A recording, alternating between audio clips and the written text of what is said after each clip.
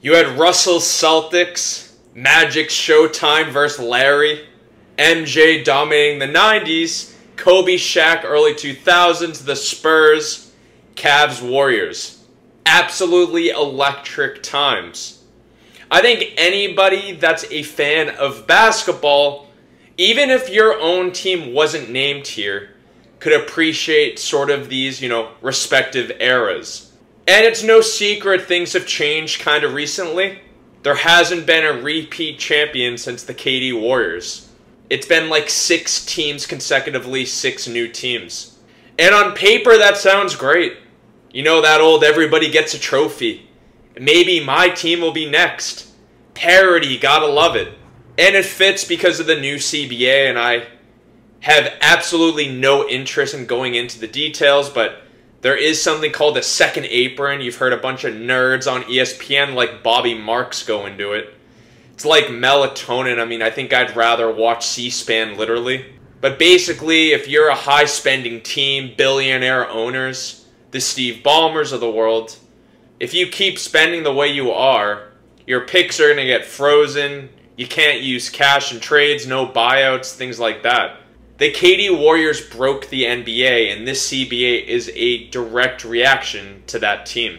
So now you're seeing, with this CBA and these really strict rules, teams having to make very tough cuts. Why do you think Paul George got lowballed by Steve Ballmer?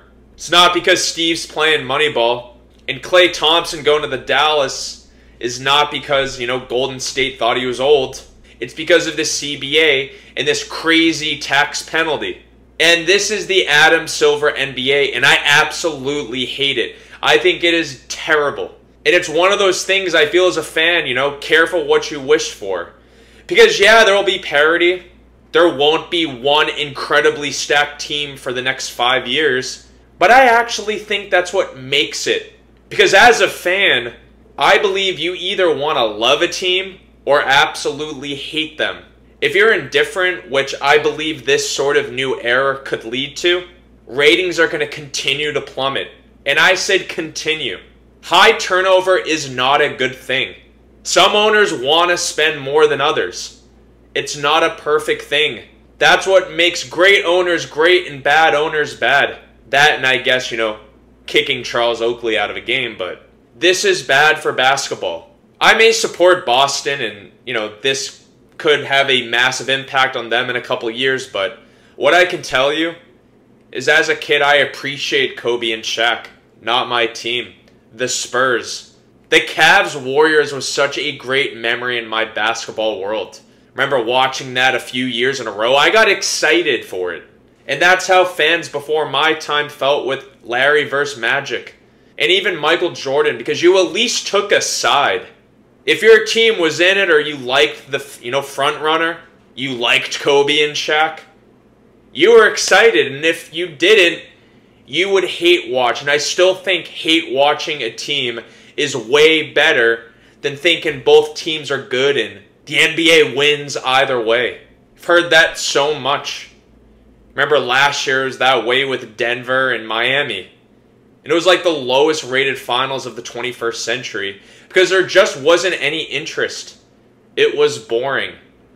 And this new NBA creating fairness, I think is going to create a terrible product. Dynasties are a good thing. Well-constructed rosters by smart teams should not be punished because there's some moron owners out there or cheap ones that don't want to pay to play. That's just the reality here. If you can't pay or don't want to, put your team up for sale. Get out. It's honestly what the Celtics are doing right now. But this whole thing between the players and Adam Silver and the owners, all it's doing is letting the owners off the hook about not being cheap. And now the players can feel happy because there's no, dominant team. But the fans, in my opinion, lose. I mean, yeah, maybe your team will win in 11 years. But what about the other 10?